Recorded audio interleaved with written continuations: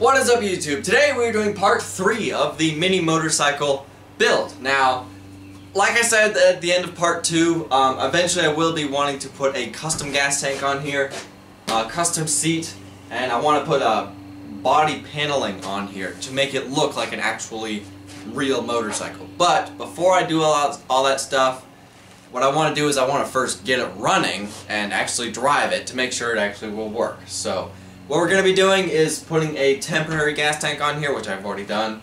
We're going to be mounting a mini bike seat temporarily, so mounting it right there, temporary seat right there. We're going to be hooking up the the handlebars. We're going to be hooking up the front brakes.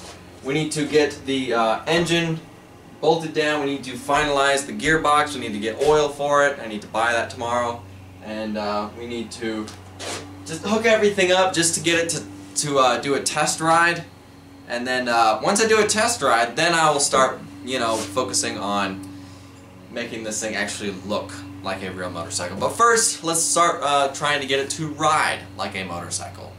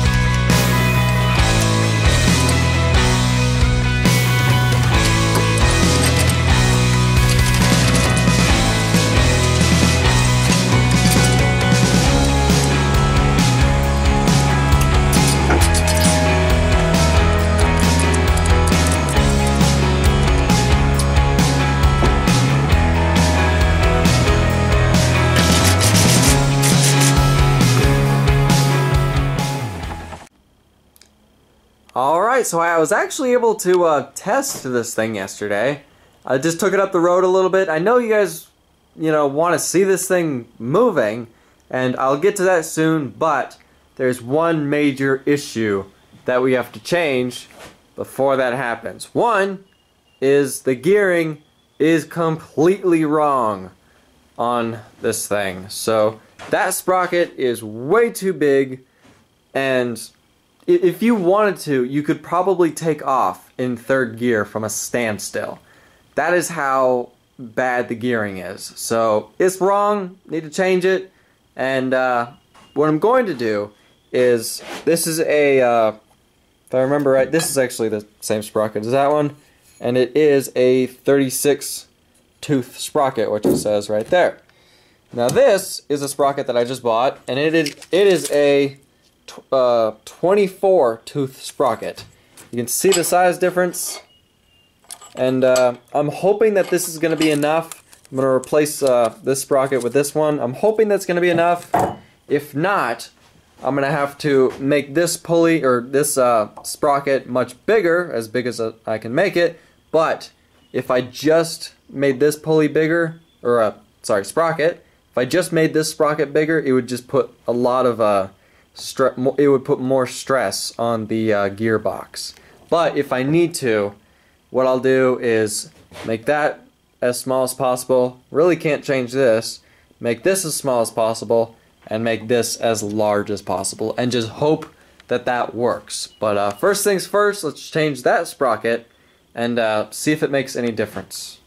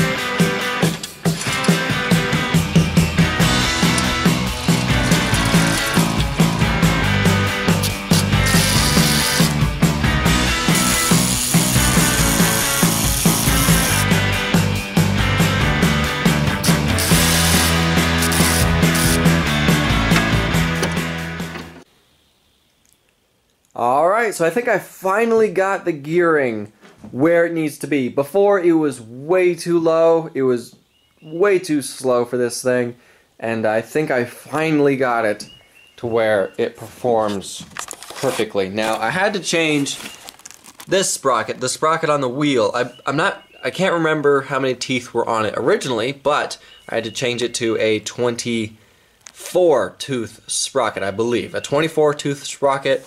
And it looks completely tiny on that wheel. It looks kind of ridiculous.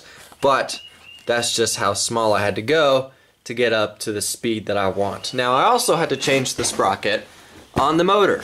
Now, I believe the motor originally had a 13 tooth sprocket on here, and I had to change it to a 20 tooth sprocket. And that really made the difference. That really made it to where it actually drove the speed that I want. So, unfortunately, when this thing is running, this chain is so loud because there's a metal idler pulley on here. This is what is so loud. That's all you hear when you're riding this thing.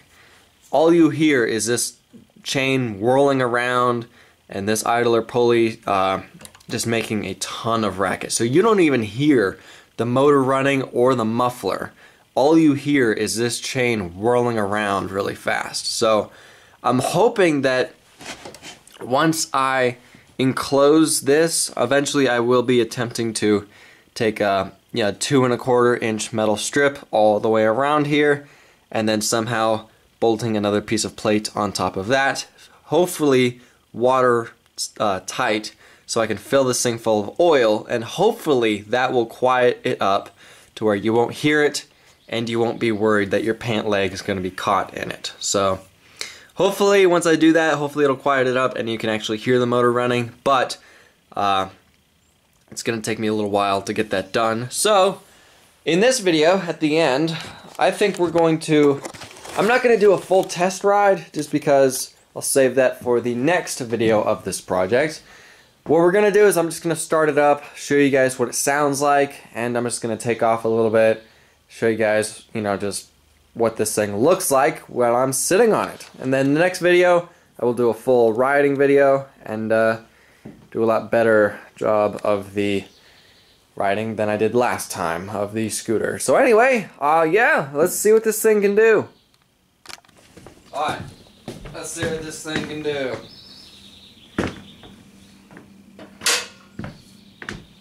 Neutral? Yep.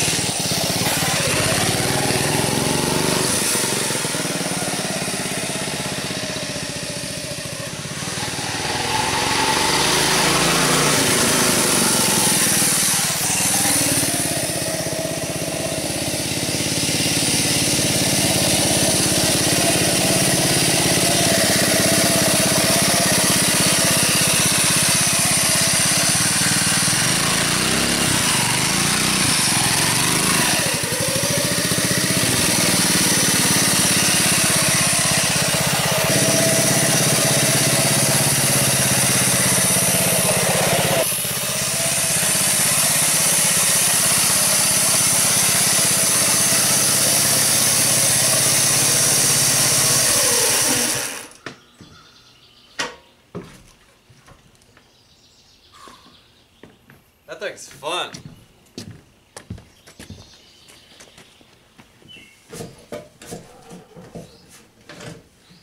So as you can see, it's actually not that bad. It's pretty fun to ride, and it actually moves pretty well. It's not the most perfect thing ever, but considering it's a Predator motor running a dirt bike gearbox, you know, considering that, yes it does. It works pretty well. Now, I know that the chain connecting the motor to the gearbox is very loud.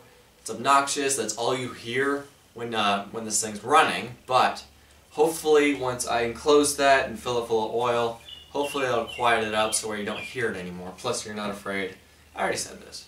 So, and I know I read the comments in the last video of this project where you guys kept saying how you think it's too long, it's too low, and I really didn't mean for it to turn out this long. Yes, it is very long, but it gives it a little bit of character. You kind of have to lean into to grab the handlebars, and yes, it's kind of uncomfortable to do that, but it does give it a little bit of character.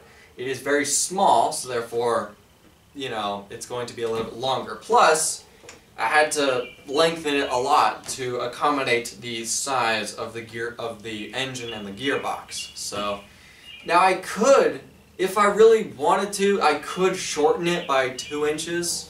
And it would kind of make it look a little bit shorter, but if I did that, it wouldn't just be cut a piece of pipe, cut 2 inches out of the frame and bring it together and weld it. It wouldn't be that easy. It would be a lot of modification. I'd basically have to remake a new engine plate. So I'm not going to do it. It's only 2 inches that I could shorten this thing if I wanted to, so I'm not going to do it just because I like it. It looks fine, and you know, if it's too long, then it's too long. You know, it gives it character. So I think it's finally time to stop, you know, focusing mainly on building this and start building on the Suzuki GS 500 engine. Finally building the go-kart for that engine. So I'm going to end the video here. I'm going to stop rambling, and next video of this will be a full riding video. We're going to see how fast this actually goes, and you know, more on that stuff. So anyway, I'm going to end the video here. Check out my Facebook fan page. Link is in the description below. I try to, you know, post stuff as much as I can on there on what I'm doing and, you know, projects on everything. So yeah, thank you for watching, subscribe, and have a nice day.